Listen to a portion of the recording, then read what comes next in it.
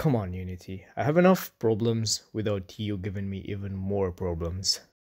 Hello guys and welcome back to this devlog series. So a few days ago I showed something about how the building system is going to be, but at that point pretty much everything was a placeholder and it still is. But I changed something, so what I'm gonna show you today instead is something different but still related to this topic. Alright, today we're gonna start with the engine, and as physics told us, this boy, whether it's small or big, it needs an engine to move. So I quickly modeled something using Blender and I got this result. Okay, not gonna lie, I like it, but you know, maybe this is the wrong scale. Just guessing. I mean, this could be used to move the whole island.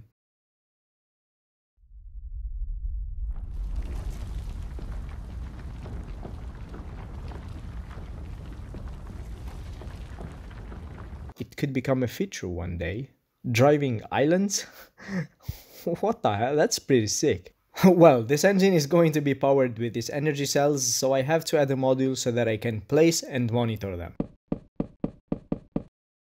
And here we go. Now I can power it. The monitor is really simple. Above every cell I got the current energy of each one, while on top I can see the total of all cells combined. The little icon is going to tell me how much energy is left. Red, yellow, and green.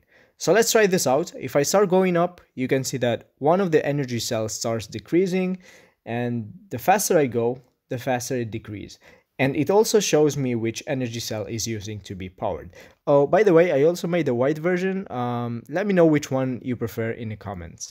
Okay, let's move on. The next thing is probably the one that took me the longest, and it's cameras placing. And this mechanic is just for the A-ship, so you can place them everywhere.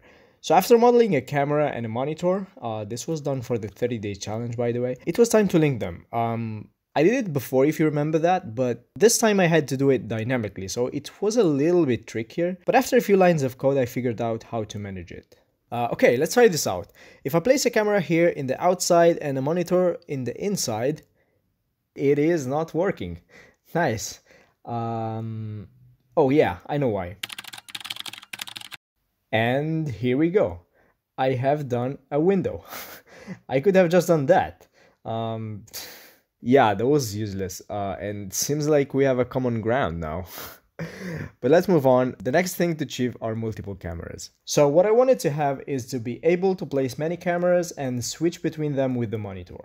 So let me place some cameras, a monitor, and here we go. Nice, we got an engine, we got the A-ship, we need something to drive it, so it's time for the cockpit. A while ago I did one which was worse than my future and my childhood combined, but now my model skills are even worse than before, so I tried my best to do something at least decent. Okay, let's explain this. These monitors are meant to give informations about the A-ship, and I don't know which one yet, maybe something like the current pressure, the oxygen level and stuff like that, while this one is for the engine. This lever is able to increase the power and basically go faster. Of course it will consume more energy. You might be wondering what this red button is for. This is an emergency button to just turn off everything. Let's say you're in the air, you press it and you die. That's it basically. The good thing of this system is that you can leave the cockpit and mind your business while the airship keeps going. Maybe if I have time before the release, I can add the autopilot, so you don't even have to drive it. Okay, in this building system, multi-storage is supported, so I need something to change the current floor. And for that, I decided to use a simple ladder. I can place how many I want, and to climb it I just have to click the leftmost button. And keep also in mind that there will be a preview system so that you can decide what to build between floors. Okay, at this point I have enough stuff to show you how a very small A-ship could be. We got a cockpit. A smart way to place this guy is in a space like this one with glass all around it so that you can see outside while you're driving. And we also got an engine and the ladder. So this first floor is just for driving and maintenance purposes, and upstairs you can place whatever you want, like the storages, the bed. There will be the possibility to have walls, of course, internal windows, terraces, greenhouses to farm, and so on. There is really so much stuff that I want to add, but I don't know how much I can go far with it. Last but not least, the bed. The bed was simple to model, even for me. It does not look like the best bed in the world, nor the most comfortable, but it's okay. I'm actually not sure about the color of the sheet and the pillow. I could make them customizable. And yeah, like every survival game, the bed is used to sleep and let the night pass faster. According to my YouTube stat, many of you are not subscribed.